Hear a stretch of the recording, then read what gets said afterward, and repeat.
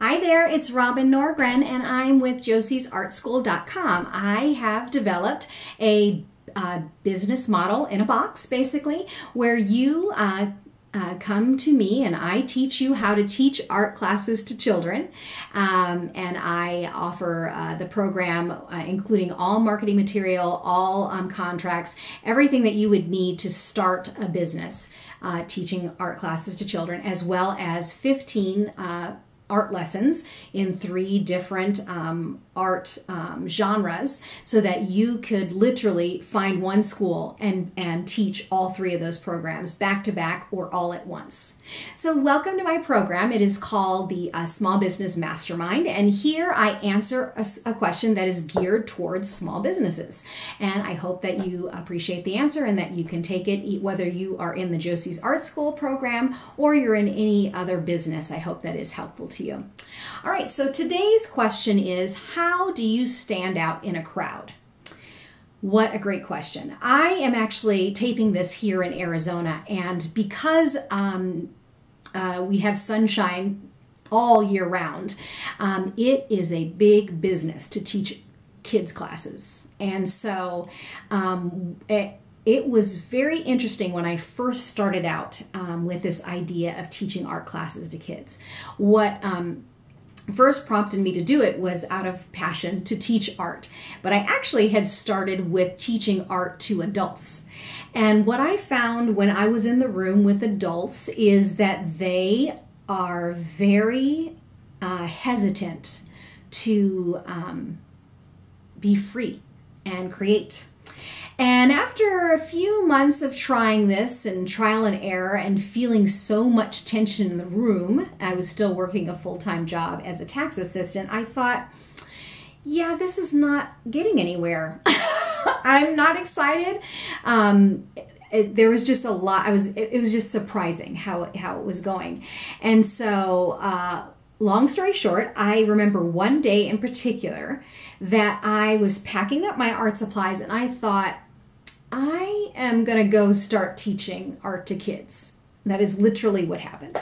And so I basically took the lessons that I had with adults, and I don't even want to say I dumbed it down, because I really didn't. I basically just, if there were birds in the theme, maybe I would have made them more whimsical, but that's exactly what I did. And I just started one lesson at a time, building a 5-week program. And then I started pitching it to first community centers and then to my daughter's school, and that is how it began.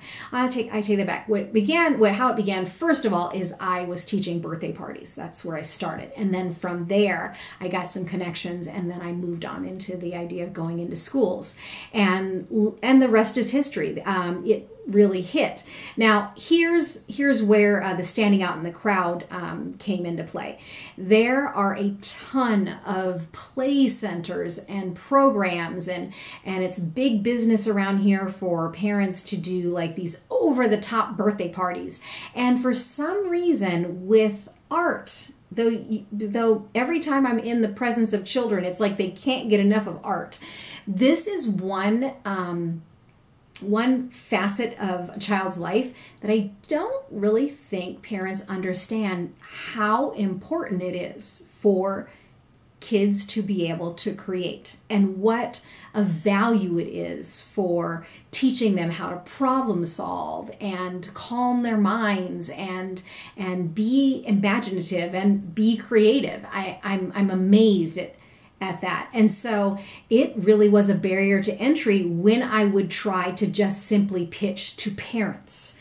And so that's why I started going the other route of going to schools, because while a lot of schools, at least in our area, have had to cut art programming, the administration in a lot of schools know the value of art, but it has to be put into an after-school setting.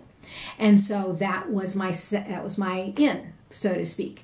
Now I had to stay within their budgets. So again, that was a relationship building thing where I had to agree the first session that I did at a lower price than maybe I would have wanted to take.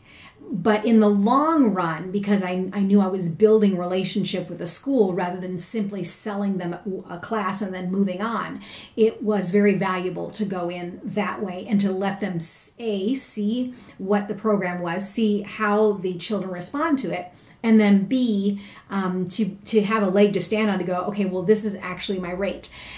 Add that to the programs in our area that are the more nationwide mainstream programs.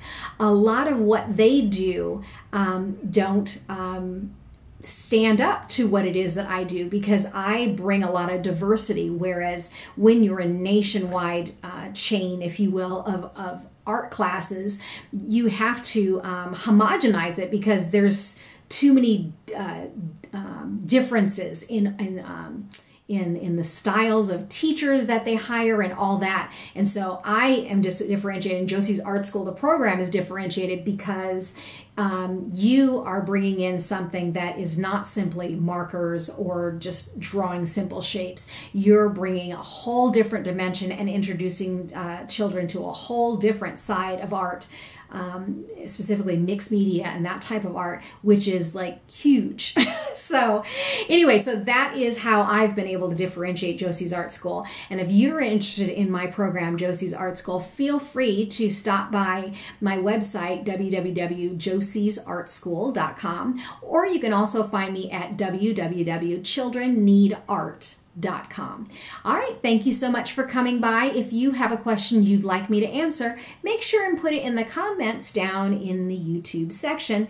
And also, please make sure and subscribe if you'd like to make sure you get my question every single week. Thanks so much. My name is Robin Norgren, and I'm so glad that you dropped by.